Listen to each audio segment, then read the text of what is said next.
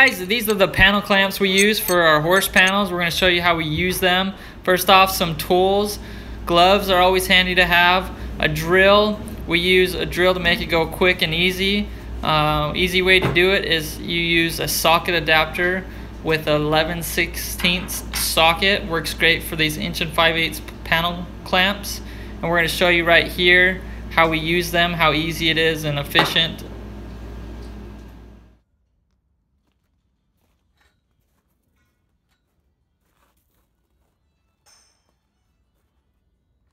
Alright guys, so what you want to do here is take the panel clamp and unscrew the nut so that you can take the other end of the panel clamp off. You're going to take the panel clamp and stick the bolt through in between each panel.